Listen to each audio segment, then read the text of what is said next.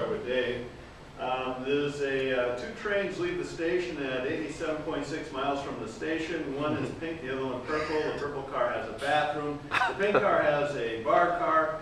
How will you help balance your budget? By walking the elephant and pitching to the rhinoceros.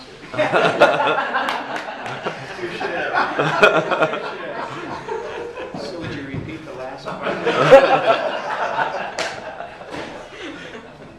All right. So that just simply is, how will you help balance your budget?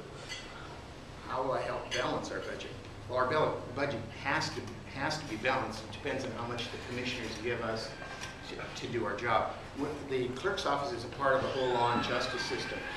And what you do to the sheriff or don't do to the sheriff, what you do to the prosecutor or don't do to the prosecutor, what you do to the Superior Court or don't do to the Superior Court affects the clerk very much because it's really an interwoven type of thing.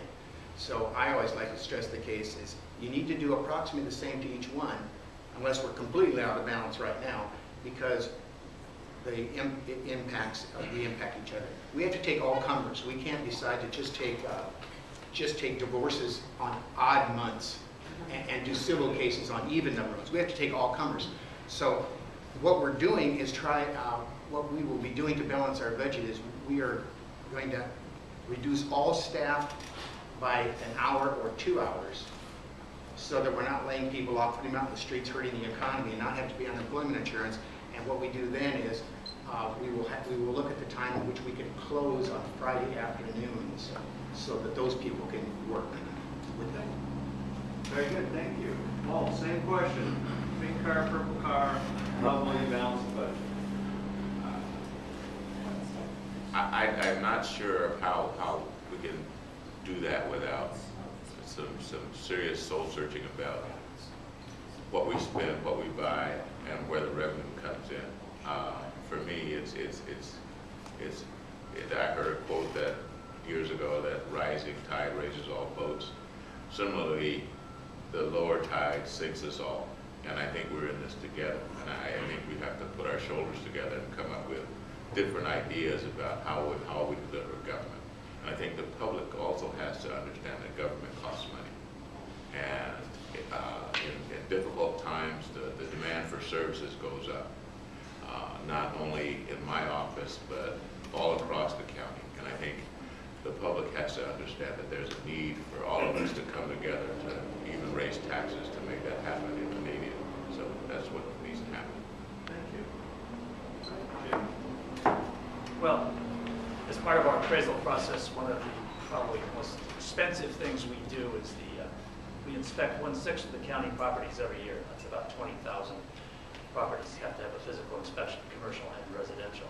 So I suppose the answer is when we get down to it, we haven't really suffered that yet, but we'll just drive by faster on that inspection. A little quicker inspection. That will affect our uniformity measurements and everything else I talked about. You get to a point that you're just going to, just as Steve talks about the crime rate and that sort of thing, as we continue to cut back, there is an effect on the quality of what the services that we provide inevitably is going to happen. I don't want to use this. The great fear is nobody wants to talk about real change and whether you need taxes or not. It's a great fear. My gosh, if I say we raise taxes, I'm not advocating a tax increase. My job as the sheriff is to say, what does this look like? And after you've cut out services, you're down to people. If I have less people on the road, that means a longer response time. That means the amount of work we can do in a reasonable time decreases. And there's another side of this that I don't think is brought up very often, is that the justice system and government in general has a direct correlation to the economic development. Who is going to build a home here, start a business, put your kids in school if you're not safe? So the safety factor of this, what happens on these budget cuts is going to directly impact the citizens. Also, when crime rates go up, accidents go up, your insurance rates go up, your business insurance goes up. I think that's something we need to have a dialogue about. Okay, thank you. And Meredith. Okay. In terms of just continuing to work on balancing the budget. I really do commend Jim for putting together a great system for us, and I would continue to use as much automation as possible. I think one of the concepts that I use is critical mass, in terms of there's a certain critical mass that it takes to run any company. And the county is a company. I think my department is close to critical mass right now. And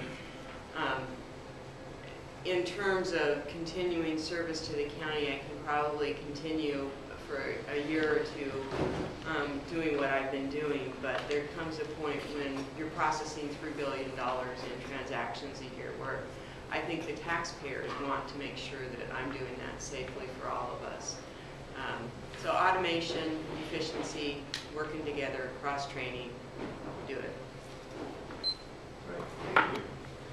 All right, so now, Walt, starting with you, this one actually is looking forward. As you look beyond the current economic crisis, what changes would you like to see in the services you deliver? The changes I'd like to see is how we do it differently. There's a new vision about the services I deliver, and as we continue with the automation and innovation and taking on new ways of doing vehicle vessel licensing, their online licensing is continuing to grow. E-recording allows us to do electronic recording of real property transactions. Those things are coming online, and I think as we continue to do that, I think even elections is moving toward online. We've already got online registration, online voter pamphlet, online video voters. So everything is coming into an electronic age, and we're moving with it.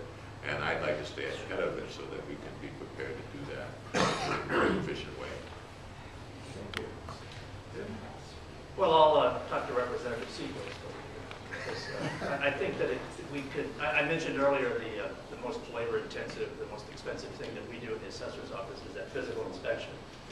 You know, certainly any of you that's looked at Google Earth and all those sort of things these days, and all the satellite imagery that's available to us would suggest that maybe we really could use some, we don't really have to do that exact physical inspection in the same way the statutes call for us to do it. I think we'll see the ability to take advantage of technology there, and we do need a little statutory help on that right now, but I would say that would be one of the ways in my particular job that we could save a good bit of money if we could be able to, you know, not necessarily have to go out and physically visit, you know, 20,000 properties, especially all those out in the very remote areas of this county. You know, it's sort of silly in a way. Thank you. Our citizens deserve the best public safety that they're willing to pay for. And we have to engage the citizens in this dialogue of what do you want. I believe we're going to have a conversation about consolidation of services, much as the fire departments have, how we can use economies of scale. We're going to have to engage more the public, use our volunteers. We have several hundred volunteers already used that help supplement so that we get the job done today. Technology has made a tremendous factor in why I've had reduced staff, and we're still able to do that. We have computers in the cars, and there's a number of other technologies that are on the way in the future. I predict in 10 years that policing will be done dramatically different. However, it's still a people business. At 1 in the morning and you're getting a call for help, you have to have enough people out there to respond to handle the problem. Thank you. Great, thank you. Meredith?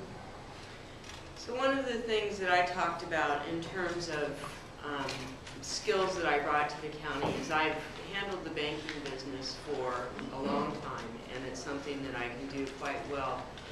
I also wanted to help influence with my financial management experience, influence some other things that are going on in the county. And one of the things you actually spoke about, consolidation. Government is actually going a different way. When we form new entities like cities, we actually expand government, and it's going exactly the opposite of what business practices are doing. Yes. And I'd actually like to see what I can do to work to make sure that government doesn't do exactly the opposite of what private business has done, and we actually use services for the taxpayers effectively and think about the impact overall to the taxpayers. Looking ahead at what we can do when this situation is over is what we've already been doing in the past. There are many things you can do that don't necessarily cost more money, but to provide more efficiencies, and one of those is the use of technology. Again, we do imaging. We handle 1 million pieces of paper a year. We now image those. Before, we used to have large places, but we put those onto images, and our paper documents, we put them back. We've gone back and put them onto images. We've also have already done clerk e-pass. That's where any place in the world you are, you can call up on the internet, contact our office or any other clerk's office in the state and get a certified document. We helped out people in Europe and stuff that need certified documents. You can get them within hours. We just put our jury summons. You can fill out your jury summons online now, and saving you money as well as the other type of thing. So continuing thing that we're soon is we'll have our images on the internet so you can put them up, and then the long-term goal is to do e-filing.